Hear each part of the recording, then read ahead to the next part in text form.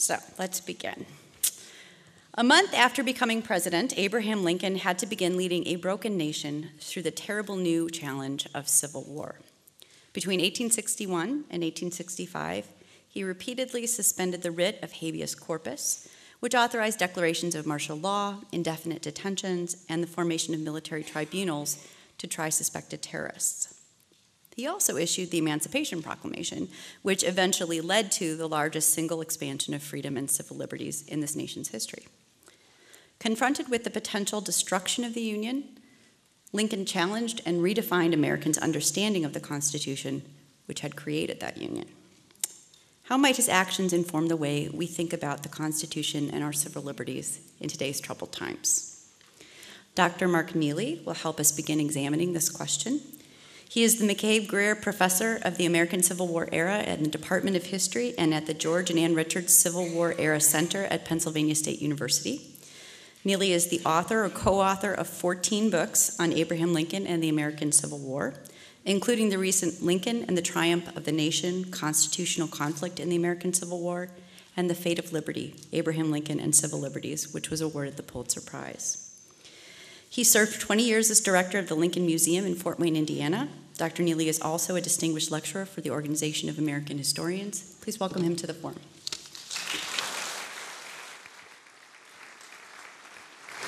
Thank you. Thank you.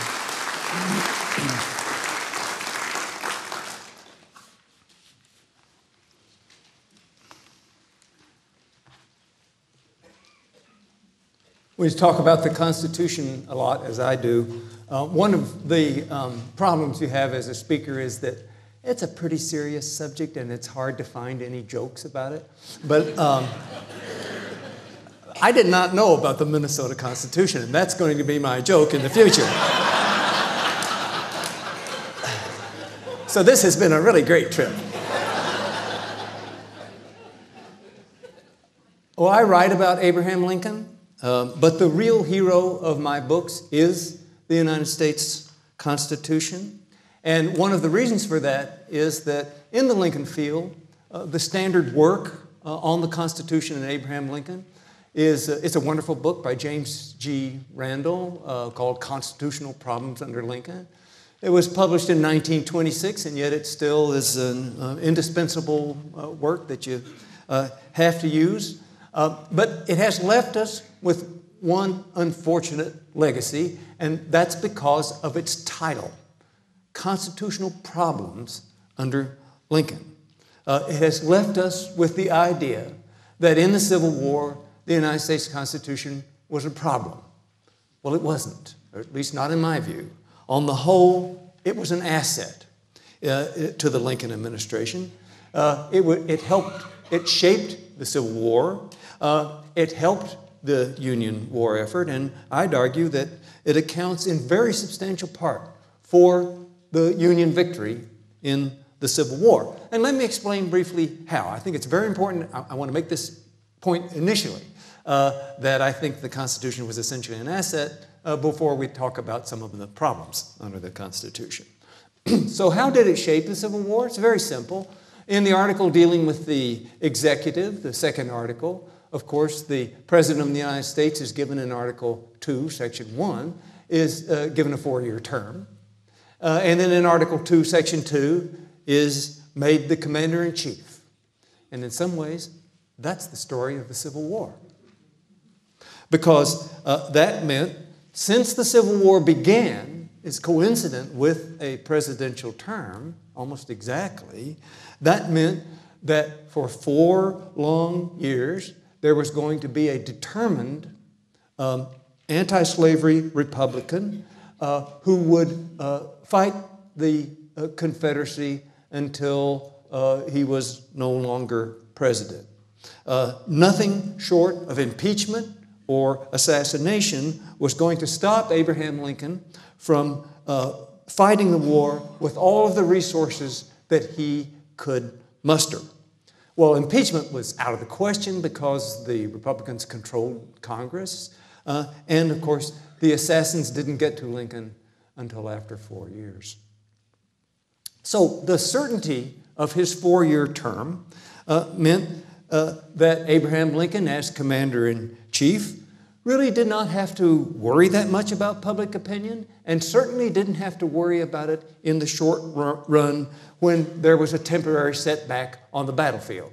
And that was very important because the Union suffered many temporary setbacks. And so to appreciate the significance, just think of what the United States during the Civil War would have been like if we'd had, instead of the Constitution, a parliamentary form of government. If we'd had a parliamentary form of government, the Lincoln administration would have been in office for 5 months, not 4 years, because of the astonishing defeat of the Union Army at the Battle of Bull Run in July 1861. We have trouble thinking about what a national trauma the defeat at Bull Run induced in the North, because, you know, it was quickly made to seem like a small military event by the much greater battles of the Civil War. But when it occurred, it didn't seem like a small event. In fact, it was shocking. The shock was extremely vivid, and the whole world knew about it. The Union armies fled the battlefield in pell-mell defeat. They were led by their officers. The only people trying to restrain the defeat were journalists and politicians who'd gone out to watch the battle. And one of the worst things in terms of inducing national trauma was that it was a world spectacle of humiliation. It so happened that the man who invented the occupation of war correspondent, the world's first war correspondent, was there on the scene. His name was William Howard Russell. He worked for the London Times. He had covered the Indian Mutiny. He had covered the Crimea. And he came to the United States to cover the Civil War. He was in Washington at the time of the Battle of Bull Run, but he got up late on the day of the battle. And when he went to rent a horse, well, all the other people in Washington who'd gone out to see the spectacle had already rented all the horses. And he had trouble getting transportation to the field. And when he finally got to the field, well, all he saw was the defeat. All he saw was the Union armies running toward him. And so that humiliating impression of defeat is what he communicated to the world. And it was indeed humiliating. The armies retreated essentially all the way to Washington. They arrived in a torrential downpour, so the soldiers were soaked and forlorn and humiliated. And probably no parliamentary government was going to survive that. And certainly, if the Lincoln administration somehow rode out the defeat of the Battle of Bull Run, it would have been gone in a year's time in July 1862, when the great army, the greatest army ever organized on the North American continent, George McClellan's Army of the Potomac, and the Peninsula Campaign got close enough to Richmond, to hear the church bells from their lines, but then couldn't take it and fell back in defeat. And at that point, for sure, the Lincoln administration would have fallen after a 17-month term. But it's the United States Constitution that prevented that from happening, because we don't have a parliamentary government. And the Constitution shaped the war in just astonishing ways. I think, for example, military historians or armchair military historians have wondered for generations why it was that the Confederacy threw away its single greatest military advantage, which was being on the defensive. Jefferson Davis, the president of the Confederacy, he knew the Constitution of the United States just as well as Abraham Lincoln did. He knew that a determined anti-slavery Republican would be commander-in-chief until March of 1865. Jefferson Davis couldn't turn around and sort of say to the people in the Confederacy, well, look, just hunker down, there'll be a lot of bombardment and invasion. But if we just hold on for 4 years until March of 1865, maybe another administration will come in and we can negotiate with them and get a peace. You can't do that in any kind of government based on public opinion. And Jefferson Davis knew he couldn't do that, and he didn't do it. So instead, he had to do something. And what he did was invade the North with the disastrous consequences of the defeat at Antietam in Maryland in 1862 and the defeat at Gettysburg in Pennsylvania in 1863. So to me, the real hero of the Civil War is the Constitution. And that would be the first point I'd always want to make about it. But still, it's not a hero in all respects. Certainly, it was not the hero of emancipation. It was a big problem for emancipation. And likewise, there are great questions about civil liberties during the Civil War. But for the military outcome of the war, I think it was almost decisive. Well, I'm here today to talk about civil liberties in the Civil War mainly. And so I thought what would be best to do is just to move immediately to perhaps the most controversial arrest of a civilian by military authorities in the North during the Civil War. This is in May of 1863. And after that arrest, then the letter that Abraham Lincoln wrote to explain it, the public letter, the Corning letter. Now that's in your handout. Long excerpts from the Corning letter are in there. It's called Lincoln's Response, I think. And I'll give you some background on this letter. It's called the Corning letter because Lincoln was answering a protest of Clement Vallandigham's arrest. There were all kinds of protests all across the North because of this arrest of this Ohio politician named Clement Vallandigham in May of 1863. And the protest meeting in Albany, New York, sent a letter to the president. And the first person to sign it, a lot of people signed it, but the first person to sign it was Erastus Corning. So Lincoln's answer to the letter is called the Corning letter, all right? And the events that led up to Lincoln's defense of his internal security policy during the Civil War were these. In April of 1863, General Ambrose Burnside had wisely been more or less exiled from actually fighting the Confederate armies after his disastrous defeat at the Battle of Fredericksburg in December 1862. And so they reassigned Burnside to what was called the Department of the Ohio. This was not a wise choice.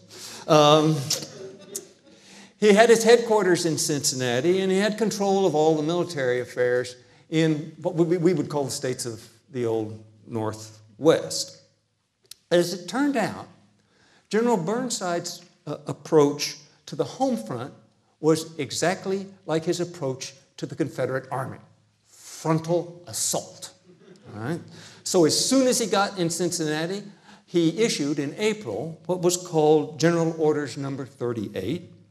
And it stated, among other things, that, I think this quote is in your handout, that the habit of declaring sympathies with the enemy will no longer be tolerated in this department. Quote.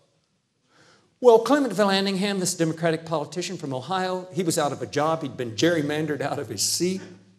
And he took a look at this and he said, oh boy. He thought, go out and give a speech criticizing the administration.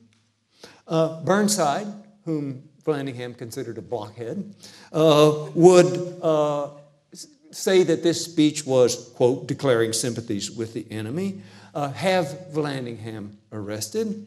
He would become a political martyr to liberty. The Democrats in Ohio would nominate him for governor, and he would win in 1863. It almost worked. Vallandigham gave the speech in Mount Vernon, Ohio in May 1863. Burnside had in the audience his spies who were taking notes on the speech. They reported it to the general. He had Vallandigham arrested. He was tried by a military commission, we all know what those are, and convicted, and then banished to the Confederacy. Well, the Confederates had no more use for Vallandigham than the Union did. So eventually he departed the Confederacy. He ran the blockade. He went to Canada and eventually to Windsor. And from there, meanwhile, the Democrats in Ohio nominated him for governor, as he had planned, and he ran his campaign in exile from Canada. Well, he lost in the fall, but they didn't know that was going to happen in the summer. And so this had caused the protests and caused the letter from Erastus Corning, and then Lincoln's answer to it, the Corning letter. Now, in this letter, as I say, there are long excerpts from it in your handout there. Lincoln did 4 things. And in general, one of them we've noticed, and the other 3, which are equally important, have sort of escaped our notice. And the first thing that Lincoln did that we're bound to recognize is he offered a soundbite. All right? And it's quoted in the handout, and Lincoln said, it was often quoted at the time, it's often been quoted since. Lincoln said, "Must I shoot the simple-minded soldier boy who deserts, and not touch a hair on the head of the wily agitator who induces him to desert?" Right? So that's a soundbite and memorable. The other things he said, though, you wouldn't want to forget. One of the things he did was to describe the Civil War, secession, as a conspiracy, a 30-year conspiracy. In other words, saying that the Confederacy had 3 decades of preparation, and so that, in his mind, the war began, as he said, on very unequal terms. In other words, the Confederacy had all the advantages because they'd been conspiring for a generation to secede and cause the Civil War. So he created a conspiracy theory. Then Lincoln said that part of that long preparation that the South had done included the hope, and I quote, "to keep on foot amongst us a most efficient corps of spies, informers, suppliers, and aiders and abettors of their cause," unquote. So in other words, they left planted in the North spies and saboteurs. And these people, he said, would operate, quote, "under cover of liberty of speech, liberty of the press, and habeas corpus." So in other words, the protests of the president's policy in the name of freedom of speech, they were, and this is a quote from the letter, part of the enemy's program. So if you protested in the name of the First Amendment, you were part of the enemy's program. All right. Then, the next thing he did, which I think is even more astonishing, Lincoln criminalized silence.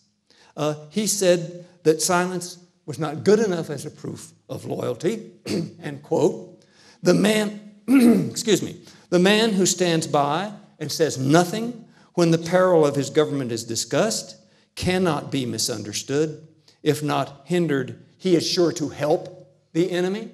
So Lincoln demanded a kind of noisy patriotism. Silence wouldn't do. And added, much more, if he talks ambiguously, talks for his country with buts and ifs and ands. Well, think about that. Who talks about his country with buts and ifs and ands? The loyal opposition does. The other party does. In the Civil War, the Democratic Party did. So in other words, the Democratic Party said, oh yeah, we support the administration unless, but not if they change the purpose of the war from saving the Union to what the Democrats regarded as a fanatical abolitionist program. The Democrats said they would continue to support the administration in the war effort if the administration adhered to the Constitution. All right? So it's the opposition that speaks with buts and ifs and ands. So in other words, Lincoln has criminalized silence and furthermore threatened the very existence of an opposition political party. Well, these are all words, part of the enemy's program, and pretty strong words. And I think that if you read the Corning letter with historical imagination, if you look at those excerpts that are in your handout, that it's the kind of letter that ought to make the little hairs stand up on the back of your neck. It is the scariest letter on civil liberties ever written by an American president, period.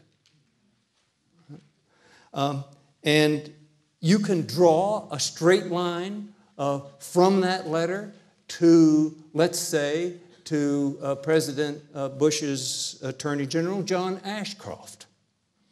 On December 6, 2001, this is less than two months after the 9/11 attack, Attorney General Ashcroft, in a statement to the Senate Committee on the Judiciary, said, quote, "To those who scare peace-loving people with phantoms of lost liberty, my message is this: your tactics only aid terrorists, for they erode our national unity and diminish our resolve.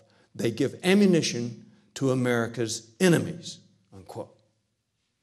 Is that shocking? Well, not if you read the Corning letter. So, as I said, though, these are words, not deeds. And so one thing we want to do is to measure the internal security programs of presidential administrations by behavior, not by what they say. I learned my political science actually from Richard Nixon's Attorney General, John Mitchell, who at one point said, watch what we do, not what we say. Now, I'm always careful to do that. I watch what they do and not what they say. But even if we look at what the Lincoln administration did, we can still draw parallels to the present, even in the case of the most controversial sort of behavior, torture. Were there foreshadowings of waterboarding in the Lincoln administration? The answer is yes. Among the arrests of civilians made by military authorities in the North were people who were suspected of desertion. And some of them turned out actually not to be deserters. But they had to interrogate them in prison to find out whether they were deserters or not.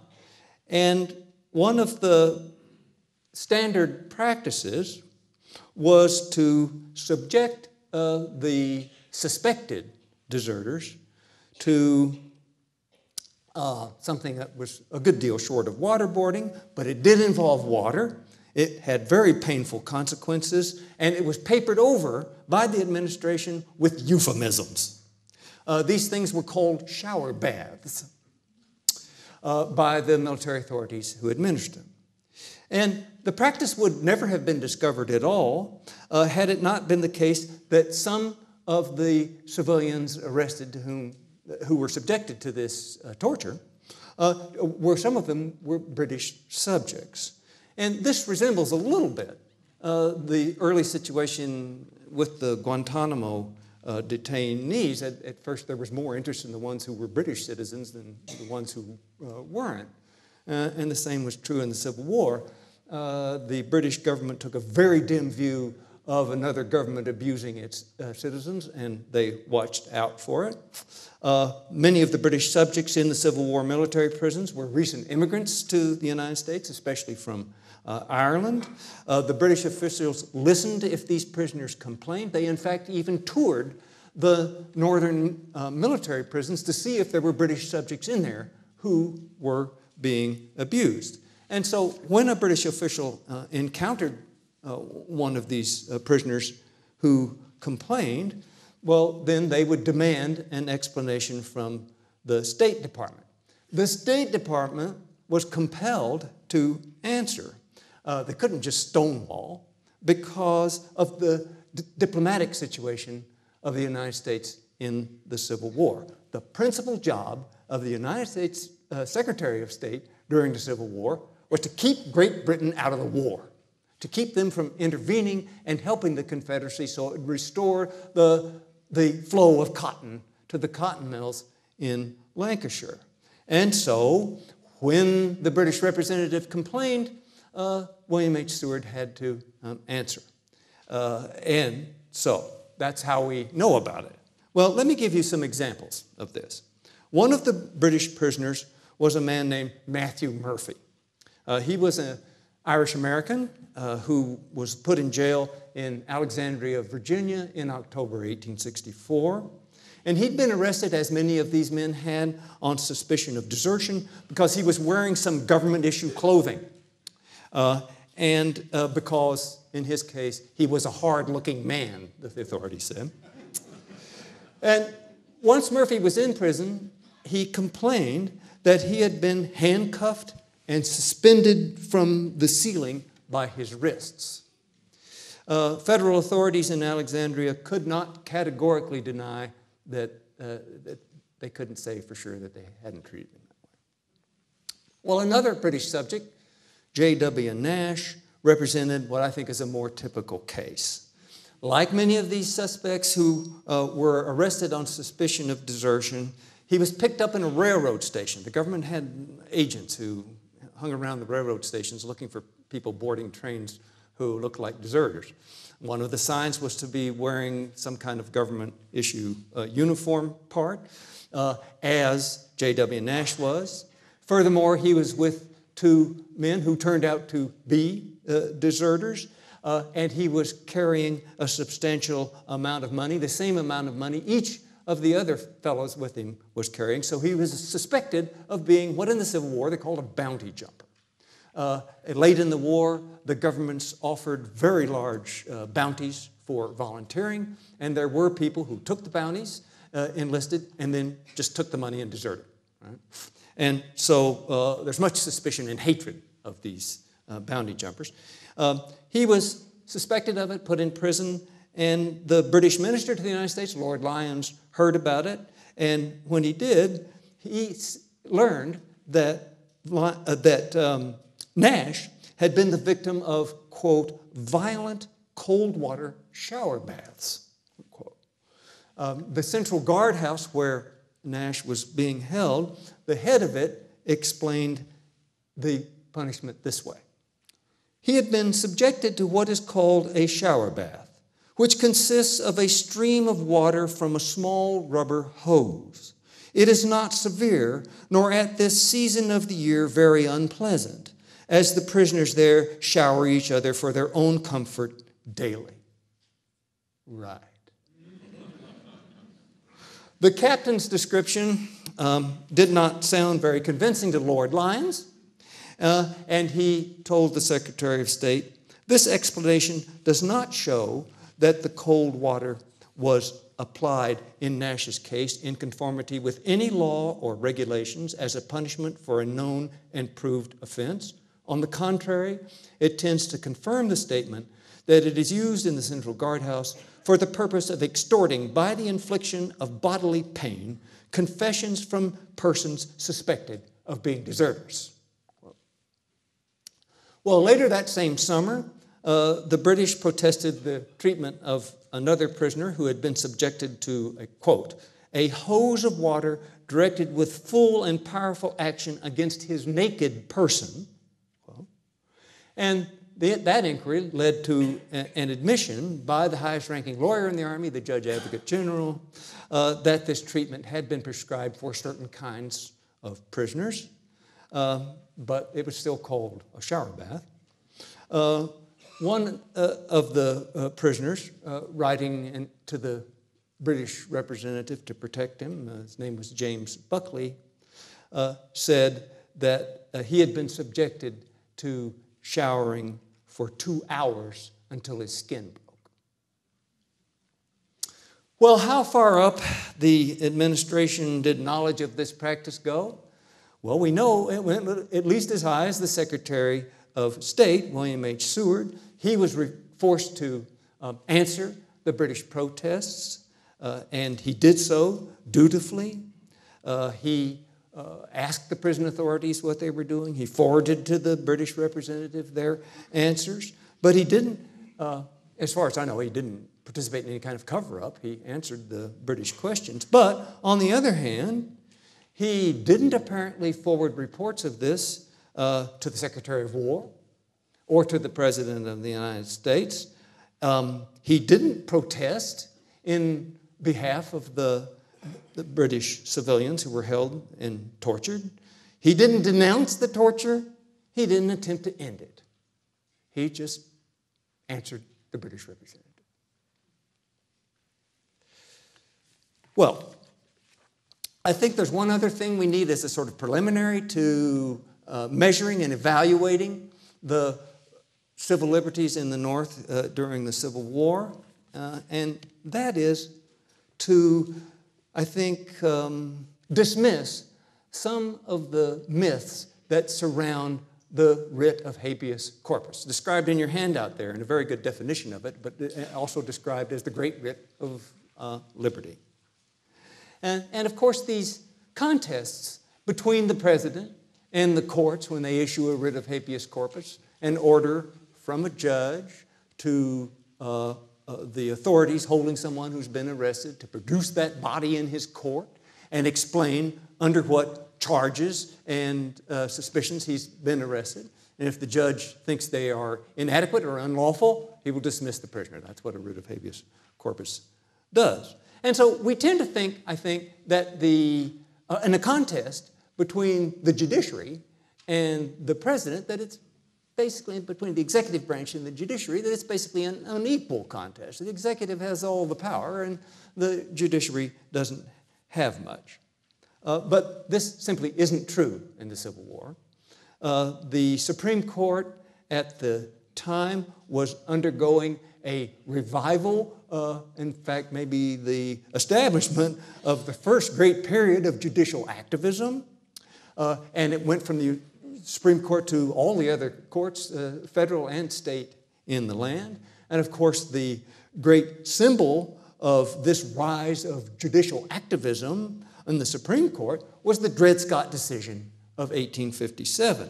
And in the bookstore here at the Historical Society, I noticed they have a copy of Don Fehrenbacher's great book on the Dred Scott case. I recommend it as I think it's the best book ever written on a single case, a single Supreme Court case in American history. And what Don Fehrenbacher says in there, that essentially the Taney Court, Roger B. Taney wrote the opinion. He was the Chief Justice, and he would be the Chief Justice during the Civil War as well until 1864.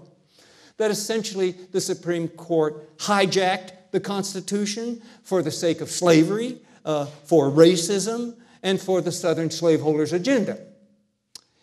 The surge in judicial activism spread to the other judges, federal and state, in the country. Now, you won't notice this surge in judicial activism in the Civil War itself, even though Roger B. Taney remains the Chief Justice of the Supreme Court. And there are really two reasons for that. The first one is simply how long it took for a case to get to the Supreme Court on appeal. And the best example of that is the Dred Scott case itself. From the time when Dred Scott filed his first appeal to his first case in the court in St. Louis in 1846 until the time that Roger B. Taney read his opinion out loud in 1857 in Washington, that's 11 long years from the beginning of it to the end. Well, 11 years is almost the time for 3 civil wars to begin and end. And so the biggest protection from judicial activism on the part of the Supreme Court during the Civil War was simply this long lag between initiation and actually reaching an opinion of the court. But I don't want you to think that the substantial silence of the United States Supreme Court during the Civil War stemmed from judicial restraint. It did not. The Roger B. Taney and other justices were simply dying to attack the administration's war effort. In fact, Taney had his biographer, Carl Brent Swisher, discovered this, I think. Taney had sitting in his desk, ready to go as soon as the proper kind of case came before him, an 8-page opinion declaring the Legal Tender Act unconstitutional. That was basically the way the war was funded. And he had, sitting in his desk, ready to go, a 22-page opinion already written out saying that conscription was unconstitutional. In other words, the principal law that helped mobilize the manpower in the North for the war. Taney's mind was made up. He just needed a case to get before him in the court. They have only appellate jurisdiction in most kinds of cases. And think about this. This is the way the war was funded. This is the way the manpower was mobilized. So this would be just attacking the war itself and declaring it as unconstitutional.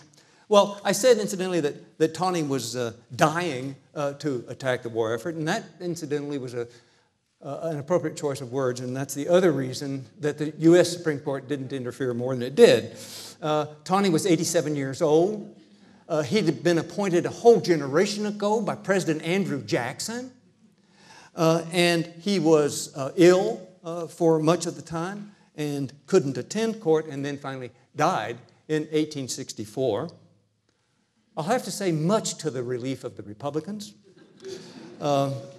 Back when James Buchanan had been president before Lincoln's election, the Democrat Buchanan, the Republicans were afraid that Taney might die then, and that the Democratic president then would get to choose the next Chief Justice, and it didn't happen. Taney lived on. So when the Republicans gained the presidency in 1860, well, it looked different.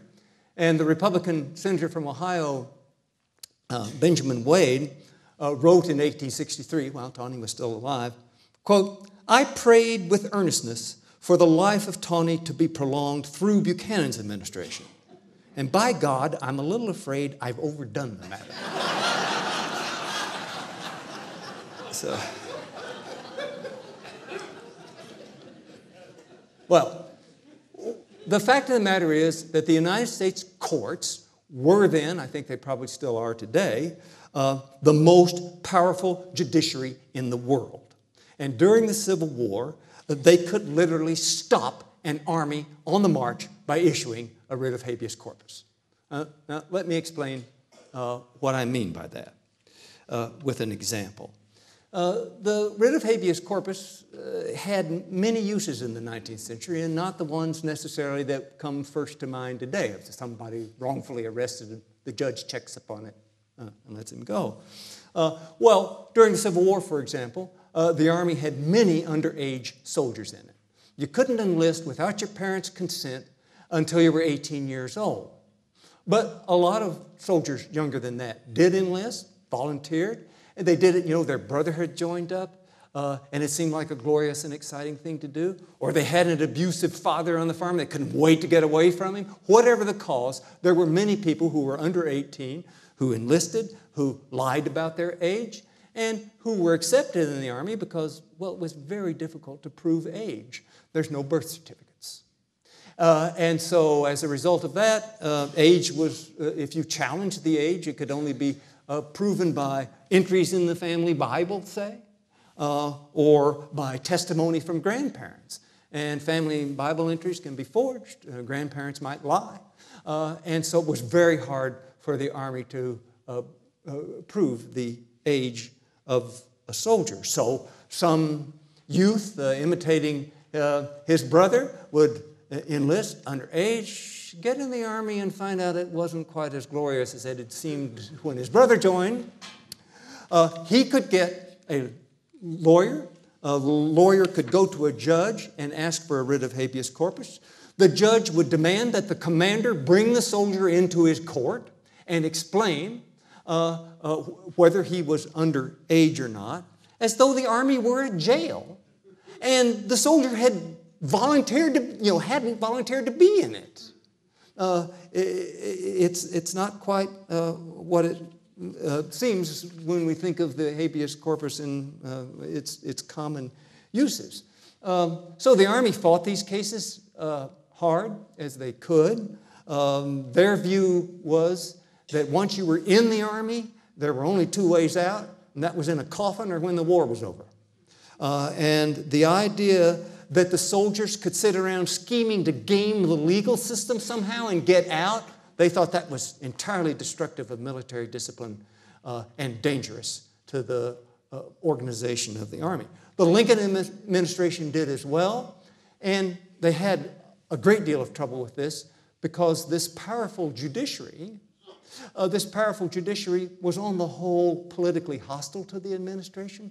The country's politics had been dominated by Democrats for the whole generation before the Civil War. And so judges with life tenure or with very long tenure the judiciary was just stacked with Democrats who would rule in habeas corpus cases to allow soldiers to escape the Army. In fact, one of Lincoln's proclamations suspending the writ of habeas corpus is specifically for these kinds of cases.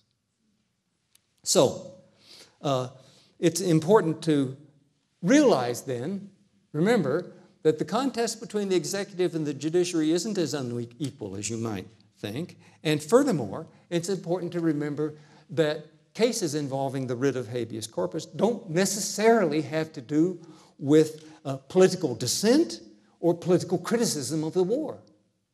All right. Okay. Well, it's still the record of the Lincoln administration. It leaves us with questions of civil liberties, more than 15,000 arrests of civilians in the North by military authority during the Civil War. And in order to judge the administration, we need comparisons and some kind of system. So I've been writing about civil liberties under the Lincoln administration for about 25 years. And so I've come up with a system for ranking presidents' policies on the civil liberty, for ranking their internal security measures. And in this way, we can kind of get a comparative grip on the question, I think. And so today, I want to deal with, let's see, there are four other presidents illustrated in there. John Adams, and Woodrow Wilson, and Franklin Delano Roosevelt, and George W. Bush. I'm going to deal with the first three.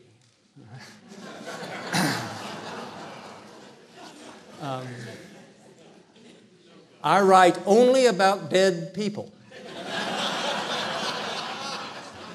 And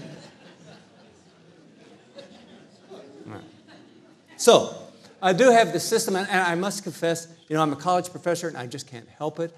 Along with this system, I have a grading system, all right? And so it goes from F to A. So we're going to give grades to the presidents on their internal security system. And I think there are three ways of testing them that are essential. Three questions you have to ask of an internal security system imposed by an American president. And the first one is, does the system, is it proportionate to the threat? All right? Or is it out of all proportion to the threat? We've seen that the language that presidents use is often way out of proportion to the threat, right? But I'm talking about actual behavior, all right? Who gets arrested? How many? For what reasons? All right. The second question is this. Is the internal security system used for other purposes than meeting the original threat? That's a very important question.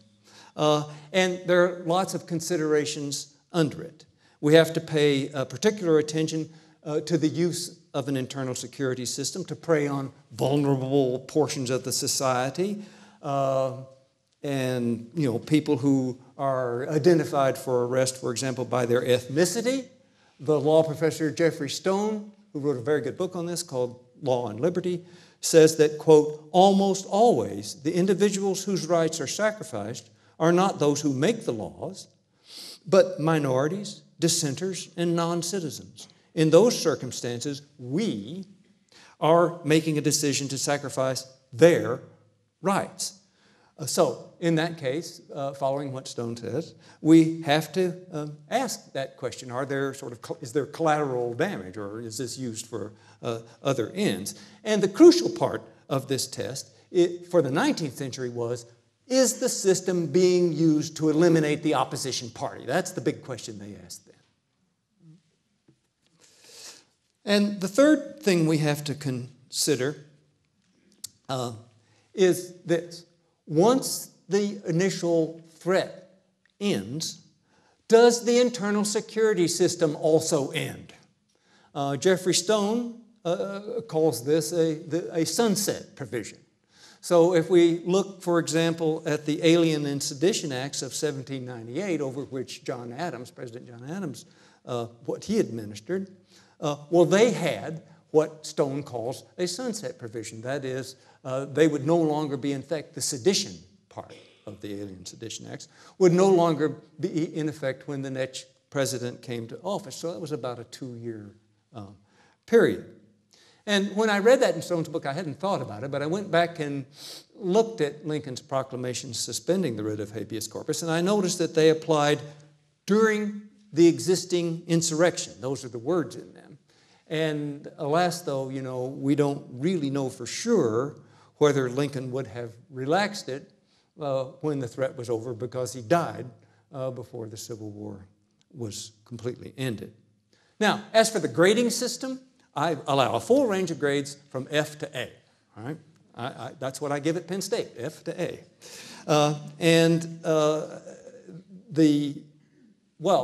The F grade, what's that? I reserve that for anyone whose internal security system kept on being used after the threat until he became a dictator. All right? So if he became a dictator, you get an F. Well, obviously, you know enough American history to know that didn't happen. And so I'm not going to give any Fs today. But otherwise, we have the full range of grades. All right? So let's begin with the first person in your handout, John Adams. I give him a D. And that's because of the Aliens and Sedition Acts of 1798. The main thing there is to remember that he fails the provocations test. There wasn't even a war. There was, when the Alien and Sedition Acts were put in place, only a quasi-war with France. This was fought on the seas only. As Jeffrey Stone points out, some 316 American ships were seized by the French, but it was all at sea. So the arrest of Baltimore newspaper editors and the other sorts of people who got arrested under the Sedition Act, that doesn't really have anything to do with ships on the seas. So Adams' system was principally had other uses. And here are the facts and figures. We have to look at behavior, remember, not just what they say.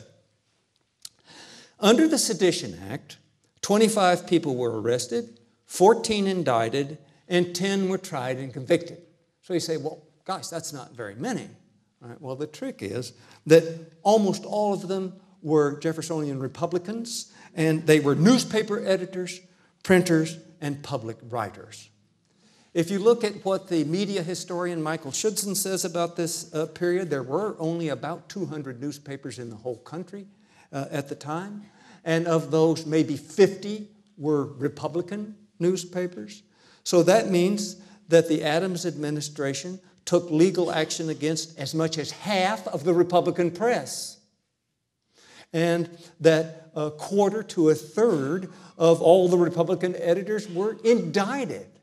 Now, this is a full-scale assault on the opposition party, not on the French Navy. All right? And since a newspaper was the one essential thing that any political party had to have to exist, this was a very serious threat to having a political opposition.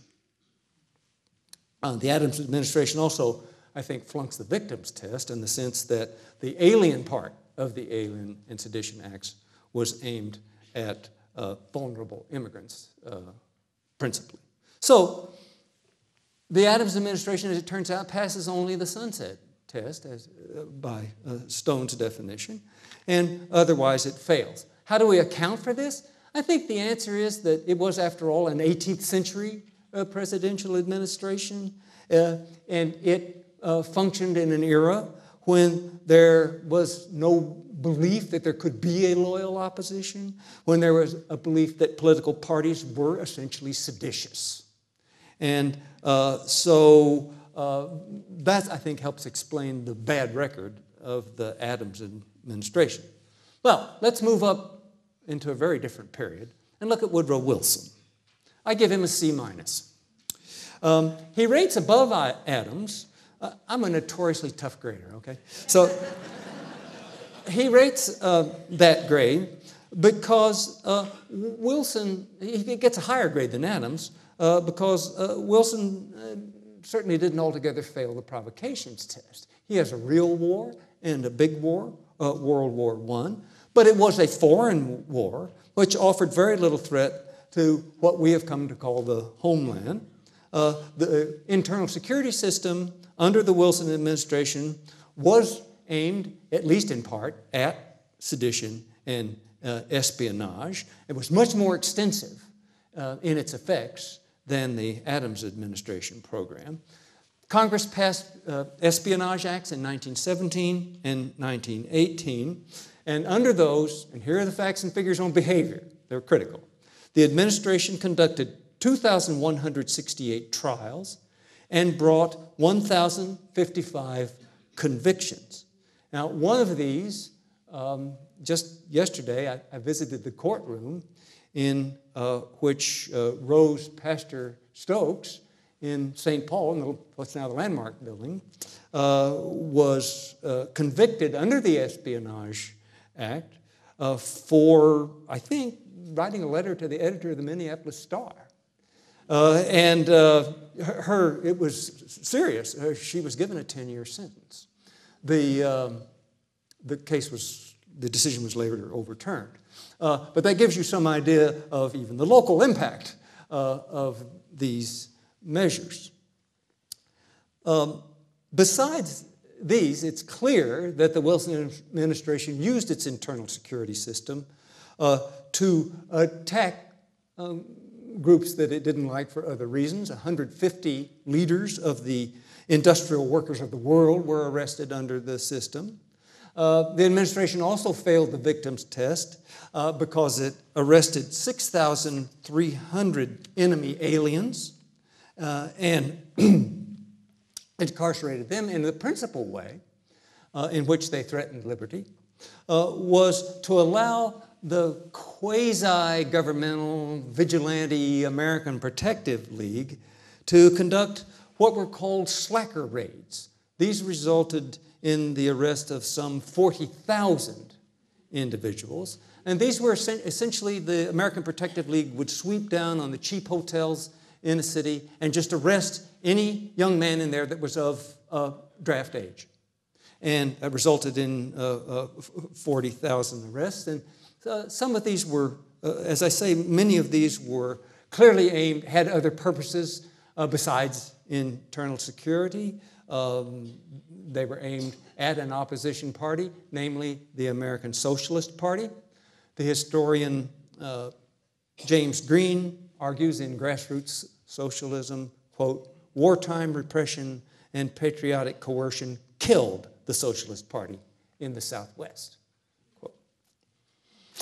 It's also true, I think, that the Wilson administration doesn't really entirely pass the sunset test because the atmosphere of repression and continuing arrests by the Attorney General were parts of the anti-radical program after the war was over, the so-called Red Scare. So the system doesn't really end altogether. Okay, Franklin Delano Roosevelt. I give him a D. His saving grace, of course, came on the question of provocation. World War II, of course, included a Japanese attack on United States territory. And if you've read John Lewis Gaddis's very good book on this, called Surprise, Security, and the American Experience, and he points out that attack on the United States has been very rare, and surprise attacks on the United States even rarer. There was really only the British burning of the White House in 1814 in the War of 1812, and Pearl Harbor, December 7th, 1941, and then finally 9/11. And so one of these challenges Franklin Delano Roosevelt had to face. But the people actually targeted under Franklin Delano Roosevelt's internal security system, Japanese Americans, offered no real provocation themselves.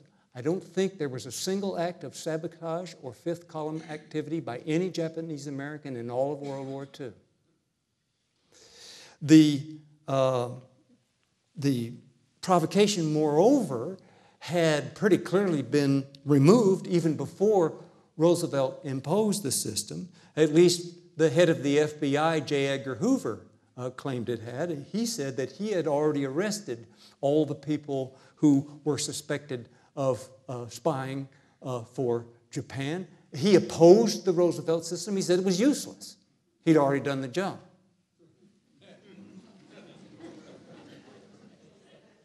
So the Roosevelt administration pretty spectacularly fails the victims test, because the identification of the enemy in this instance was entirely by skin color, not by their likelihood to threaten national security. It's notorious, of course, that the Roosevelt administration did not put German Americans in concentration camps. It didn't put Italian Americans in concentration camps, as it did Japanese Americans. Now, I will say Roosevelt passes the Jeffrey Stone sunset test because he ordered an end to this system before the war was over. But I would say we could balance that on the other side by pointing out that the system had been planned before any provocation, well before the attack on Pearl Harbor. It had been planned by the Navy Department in 1936, 5 years before the attack on Pearl Harbor. They planned concentration camps for Japanese Americans then. The plan, of course, as it turns out, was carried out. 120,000 persons arrested and put in, they were called relocation centers during the war. They changed the name. Okay, what do we do about Abraham Lincoln? I think that these examples I've given provide pretty much a contrast with the measures of the Lincoln administration. President Lincoln admitted, even when he was defending his system, even when he was defending it in a letter as scorching as that Corning letter, he admitted that mistakes could be made, that, as he put it, quote, instances of arresting innocent persons might occur, as are always likely to occur in such cases, and then a clamor will be raised, he said, unquote. And so Lincoln may have presided over a mistake-prone system, but Roosevelt's system was all just a big mistake. It's a very different thing. Well, if we're thinking about, though, what grade to assign Abraham Lincoln, I'll tell you the history of grades that have been assigned to him. You may be surprised at this. He's often been given an F. In other words, he was called a dictator for his actions on civil liberties during the Civil War. For example, by the great literary critic Edmund Wilson. He compared, in a famous New Yorker article, he compared Lincoln to Bismarck and Lenin and said they were all dictators. The people who founded political science in America about a century ago, many of them thought that Lincoln was a dictator, including, for example, the two political scientists at Columbia University, William A. Dunning and John W. Burgess. They thought that Lincoln had dictatorial powers. I think that in modern times, in political science and elsewhere, this has pretty well subsided. Not many people do it. And most modern historians give Lincoln at least passing marks. And it's because of one simple observation, which was made by the historian Harold Hyman in 1977.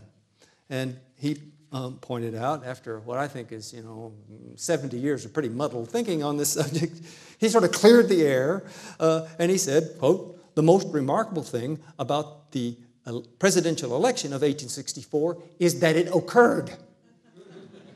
In other words, that's how you get dictators. You say, oh, we have too big a national emergency to have all this divisiveness and criticism in the midst of a war effort. We've got to postpone the election, and then you keep postponing, and then postponing. That's how you get dictators. Lincoln had nothing to do with such a scheme.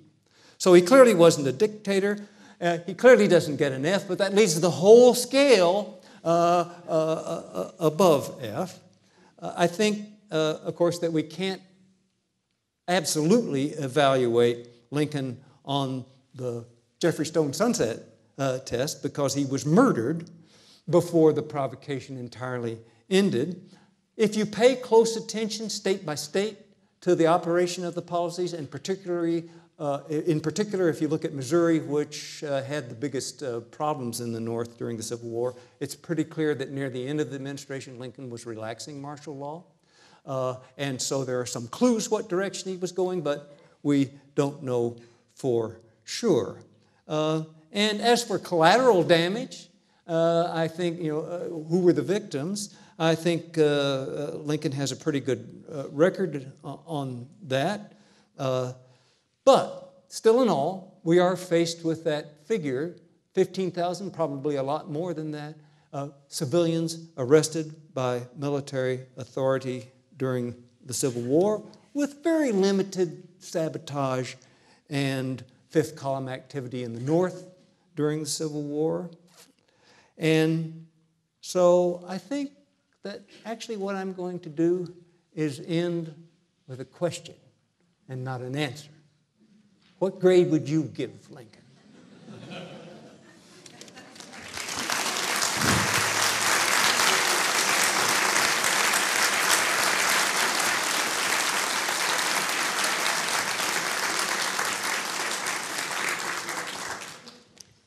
Take questions?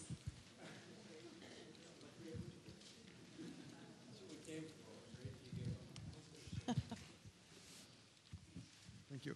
I'd just like to go back to the Corning letter. And what surprises me is that Lincoln felt it necessary to make such a multi-pronged defense of what he had done, given that, it seems to me anyway, that Article 1 of the Constitution pretty clearly states that in the case of a rebellion or invasion, the president can suspend the... Okay, very good question. And it's really two questions in one. That is, well, couldn't he suspend the writ of habeas corpus anyway? And so why does he need such a vigorous and scary defense, right?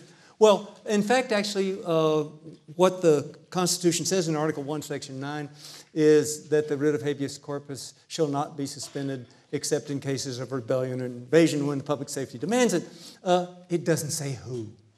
And it's in Article 1, which is the article of the Constitution dealing with Congress. So most authorities, most people in the Supreme Court, most people who had written about the American Constitution, they just assumed it was a congressional power.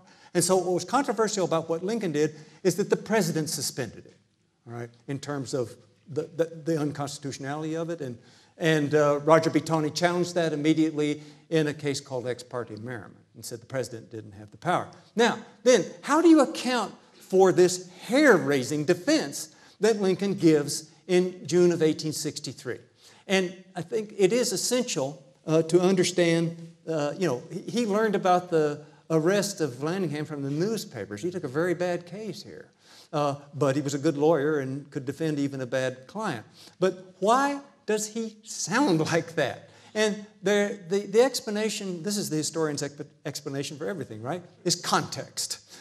This is what a historian does, a historian of the Constitution does that maybe a constitutional lawyer doesn't do. Whenever you look at a statement from the Lincoln administration during the Civil War, one thing you always want to say is, where was Robert E. Lee's army?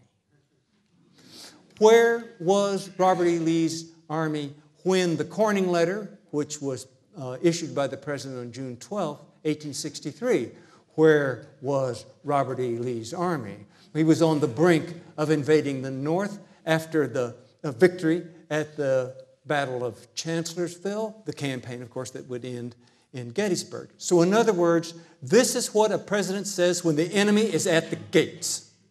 It's essential in all statements on constitutional questions to contextualize them, and it's very important in the case of the Corning letter to do that.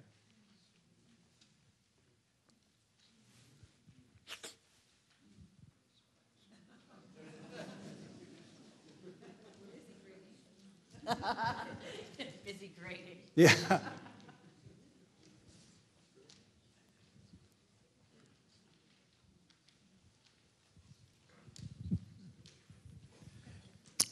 I have an easy question for you.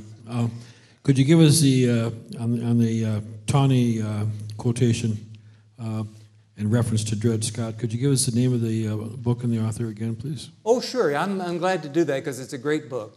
The author is Don E. Fehrenbacher, Fehrenbacher. As I say, there's a copy of this book in the bookstore here. He wrote a big kind of doorstop-sized book on the Dred Scott case, and it's called, the title, there's a subtitle, but the title is just the Dred Scott case. But then, happily for us, he also later abridged it in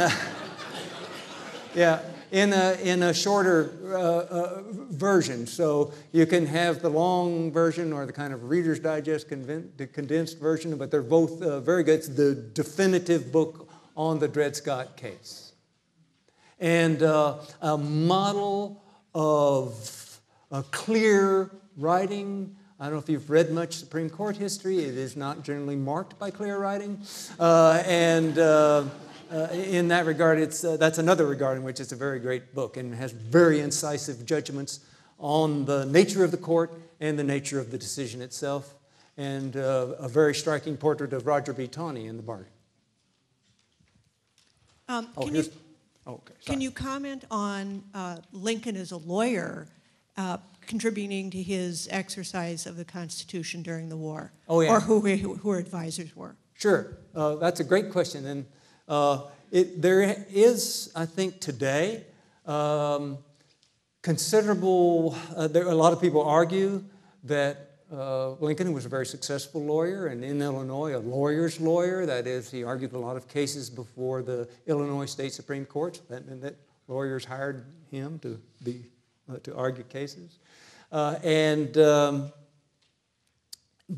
There is a fairly substantial argument to be made that this was preparation for the great constitutional questions that Lincoln faced in the Civil War, and that law practice was a step to statesmanship. And I'll have to say that I simply do not think that's true. And I'll tell you why. If you look at Lincoln's constitutional ideas, I think he has three essential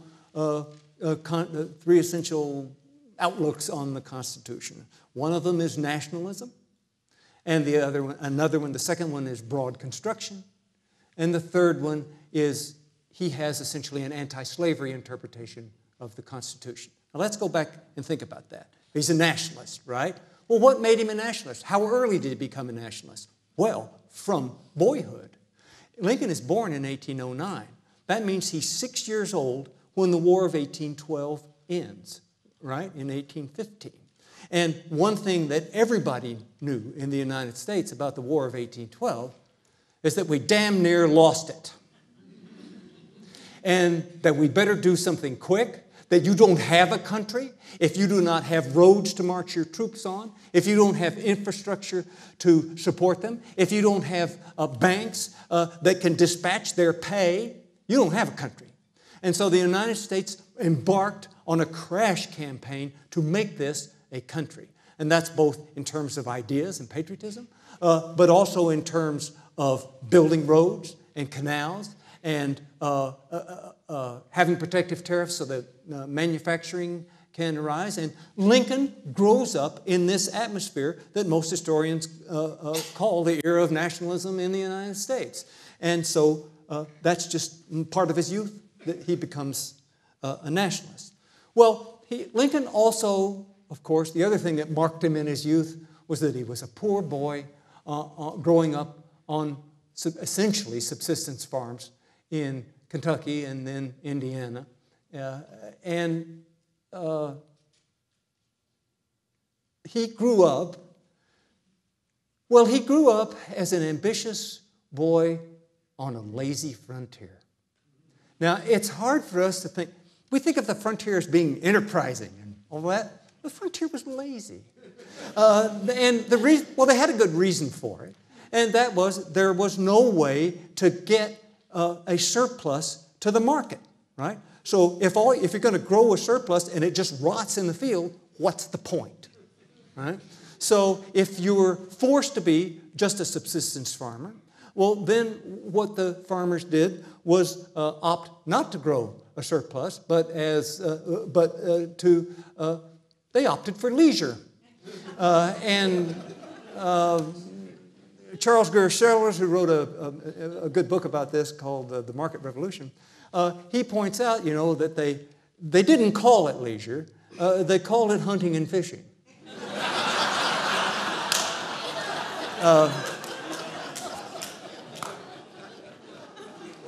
And I should also say that the women didn't opt for leisure, but it was a patriarchal arrangement. And so Lincoln looks around him, and his father looks lazy to him. All his stepbrothers are lazy. All the people seem lazy, but he has this ambition to get ahead. And there was no way to get ahead. He can't get a bank loan. There isn't even a proper road or railroad to get off the farm. And so, in other words, he looks around him, and this is existential for him, that the country become economically developed. And the political party that offered the platform of economic development was the Whig Party. And that's why Lincoln's a Whig. It's really existential with him. He likes the program of economic development of the Whigs. Now, they wanted national government support to build canals and roads and eventually railroads. And of course, the Constitution doesn't say Congress may build canals and railroads. And so if you go for a government program like this, as Lincoln did, you believe in broad construction. You have to.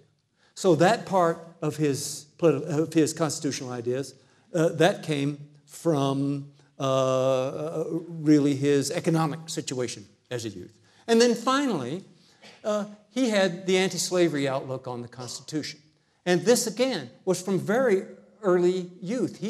Lincoln said that he thought he was naturally anti-slavery, that he could not remember when he did not so think and feel. So in other words, as far back as he could remember, he was anti-slavery.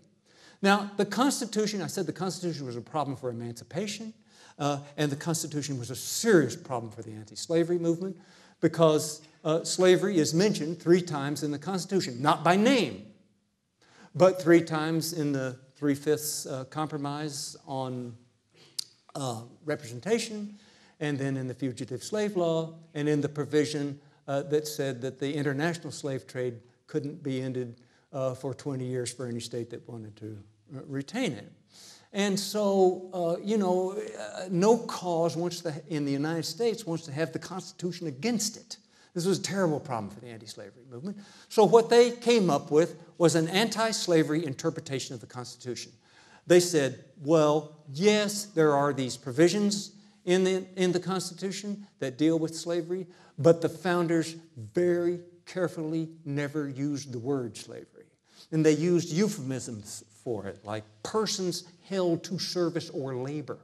They said that instead of slave. They said what that means is that the founders were ashamed of slavery, that they looked forward to a time in the future when slavery would disappear, and so the Constitution was essentially a liberal document that looked forward to the end of slavery. That was Lincoln's view of the Constitution as well. Now, you take all 3 of those views together, they come from very early youth, and he could have had them all without ever setting foot in a courtroom. So the essential ideas don't come from the practice of the law. He did practice law, and he was a good lawyer, but that's not, I think, where the preparation for statesmanship comes.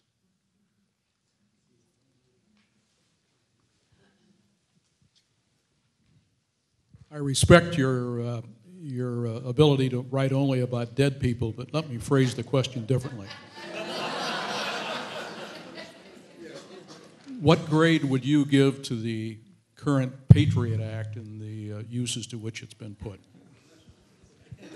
Well, I'll have to say thank you for respecting my not wanting to talk about it. And I'll have to say I have not read the Patriot Act, and that's sort of, I write on the 19th century. And I have plenty to read there. And so what I know about the modern times is really not expertise, all right? I know what I read in the newspapers, and so my opinion on such matters is really, like anybody else's opinion. And that's why, really, I shy away from saying it.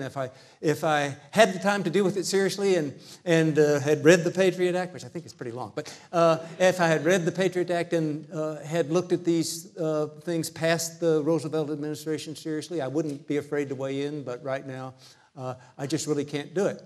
You want to know what grade I'd give Lincoln, though? None of you has said. B minus? Oh, yeah. Any others? A, C plus? Yeah, well, these are all, in my grading system, those are all good grades. But I'm a tough grader. Actually, B minus is closest to the grade I'd give. I give Lincoln a B plus. And certainly the provocations test he meets. And the victims test he doesn't have terribly serious problems with. Most of the problems are caused by the fact that it's a 19th century administration.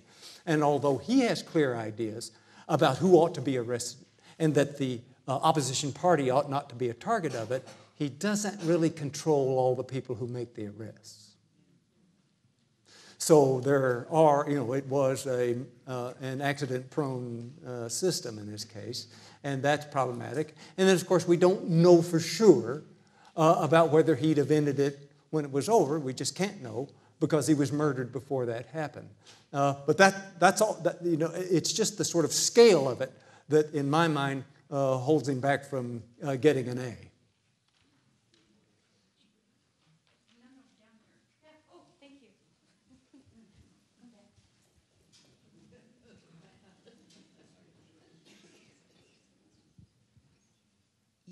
You said that his reasoning came from Article 2, and he opines, or he asserts, that the ability to suspend habeas corpus, Lincoln being he, comes from Article 2, but that Article.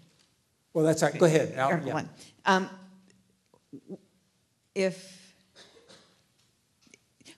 Where did he get the idea that was where his executive authority came from, rather than it being a congressional authority to suspend the writ? Right. Okay. No, the question is, well, if it was clear to everyone else that Article 1, Section 9, which is the part of the Constitution that says the writ of habeas corpus can, under certain conditions, be suspended, is the act governing Congress, why does Lincoln think the president can do it? And almost no one else did. Certainly no one else before the Civil War thought it did. And that's a great question, and we'd have to say first that we don't really know for sure. But then the circumstances were these. That is, Congress wasn't in session when Fort Sumter is fired on. And so Lincoln calls Congress into session to meet on July 4th, 1861, in an emergency section. But before that, there's still a lot of emergency to deal with. And so in that period, he suspended the writ of habeas corpus. I will say the idea that he was infatuated, that's one of the, whereas on the one hand I wanted to make clear how important the shaping of the Civil War was, how important the Constitution was in shaping and configuring the Civil War, and you have to look at the Article 2 for that. I don't want to leave the impression that Lincoln was infatuated with Article 2 and was, basically a hawk on presidential power. As far as we can tell, he wasn't. To the degree that he expanded presidential authority, it was for the moment, for the occasion. And I'll tell you a kind of proof of this. That is, when Lincoln had to give his first inaugural address in March of 1861, one of the things that he needs to do, I have sort of, one of the things I didn't say was there was one way in which the Constitution wasn't a big help, and that is secession. The Constitution doesn't say what Lincoln and most of the other people in the North wished it had said, that the Union was perpetual. It doesn't say that. The Articles of Confederation were called the Articles of Confederation and Perpetual Union. The Union is declared to be perpetual 3 times in the Articles of Confederation, but we chucked them. And so Lincoln, when he sits down and has to convince people that secession is not a good idea, he looks in the Constitution and, my God, it's not there. So he looks back on people who have faced similar crises before, and one of them, of course, is Andrew Jackson. And Jackson had faced nullification for South Carolina in 1832 and 1833, and had given a very forceful statement against nullification. And Lincoln, in preparing his inaugural address, used that. And he said, well, what did Jackson do? And among other things, Jackson had given a powerful historical argument to say that the Union essentially preceded the Constitution. All right? That was the argument, and Lincoln borrows it. All right? But he doesn't borrow all that Jackson used in the nullification, in the anti-nullification proclamation. Because among other things that Jackson argues, Jackson is famous, of course, for expanding presidential power, or for discovering presidential power, however you want to say it. But at any rate, he is the source of the powerful presidency in the United States. So when he faces nullification in 1833, and 32 and 33, he not only gives this historical argument, but he also says the president is the only office elected by all of the people. So he is then, later people say that Jackson has the idea that he's the tribune of the people, and it's the only office in which all of the people place their will. Well, Lincoln doesn't borrow that. He's not interested in presidential power. He's interested in winning the Civil War. And so the expansions of presidential power are purely circumstantial, I would say. I think we'll have our last question.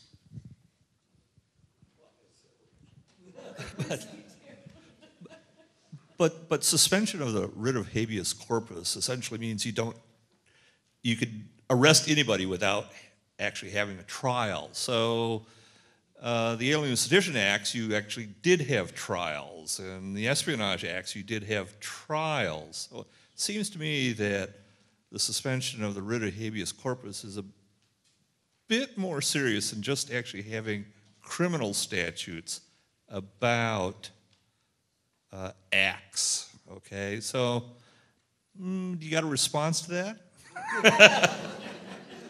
Well, I would say the suspending the writ of habeas corpus is very serious business. I didn't mean to imply otherwise. But I would say that, well, let's look at what the Supreme Court says. All right? What did the Supreme, after we can see, for example, in the Stokes case, that her conviction is overturned, but after the war is over. So after the Civil War is over, the Supreme Court weighs in on the civil liberties question during the Civil War, but it's after the war is over. And so in the famous case Ex parte Milligan, the Supreme Court, which is full of Lincoln appointees now, the Supreme Court rules that it is illegal to have trials by a military commission when the civil courts are open. All right? And so trials by military commission, that was probably the most controversial part of the internal security measures of the Lincoln administration, is that these people, when they came to trial, if they came to trial, were sometimes tried by military commission. Vallandigham was tried by military commission, and that the Supreme Court didn't like. But they never ruled on suspending the writ of habeas corpus in wartime. And most of these, the actual fact is that most of the prisoners, what I did in The Fate of Liberty, that the first book I wrote about this is, well, at that time, I apologize to all judges and lawyers who are here. At that time, I was interested in in prisoners who actually got arrested, and judges and lawyers bored me. And so I didn't really look at what they said, but I looked at what they did. And so when I studied the arrests, I mean, one of the things you can see is that people were arrested, they were detained for a little while, and then released, and usually didn't get to trial. And, you know, people almost always say, well, in the cases where these people who were somehow, whose liberty was interfered with, if they were newspaper editors or something like that, didn't that have a chilling effect, you know? And the astonishing thing is that it did not. You know, those newspaper editors in the 19th century, they were tough as nails. And I'm studying it right now, and there were numerous cases. These weren't really administration measures exactly. There were numerous cases in which the Democratic newspapers in the North, little towns all over, would be shut down, raided by soldiers who were home on leave and be angry about their policies. And they would trash the presses, trash the office, and without any arrest made afterwards by local Republican sheriffs or anything like that. So if you look at those and then look at what the newspaper does after this threat, you know, to their liberty, they're just as critical and bitter as they were to begin with. No more bitter, no less. It seems to have had almost no effect on them. And so what that tells us about journalism and freedom of the press in this period is that it really wasn't journalism. It was part of party politics. And so the press basically existed for a political party, and they did the work of political parties, the idea work they did, the propaganda work they did. And so being interfered with temporarily by another administration, that was just another day in the office.